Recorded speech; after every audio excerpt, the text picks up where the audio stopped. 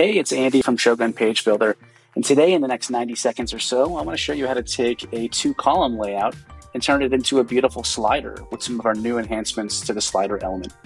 So here I've got beach vibes and mountain moments, and I decided, well, this looks great. I wonder what it would look like as a slider. So I'm going to take the slider element, and I'm going to come drop it right in here. And then I'm going to take this section here, and I'm going to add it to the first slide. So we're just going to drop it in right there. And now with my slider, I'm going to add a second slide. And I'm going to take the mountain moments section and I'm going to drag it right in there. So now I've got my mountain moments and my beach vibes. A couple little other updates I'm going to make here.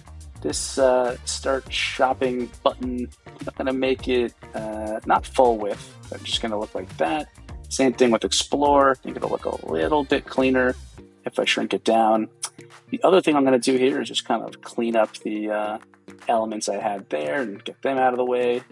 Now, this looks really good, but the one thing that I think it's missing is I don't love these little white areas on the side. I've got my arrows and my dots, but what if I wanted this whole thing to kind of go full screen and look really beautiful across all devices?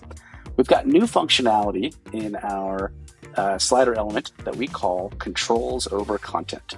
So when I select that option, my navigational elements, these arrows and dots, now pop and they lay on top of the content and allow us to go full screen across the entire page.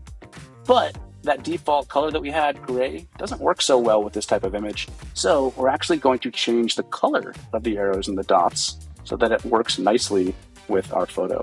So here I'm using our color picker and I've chosen this white color.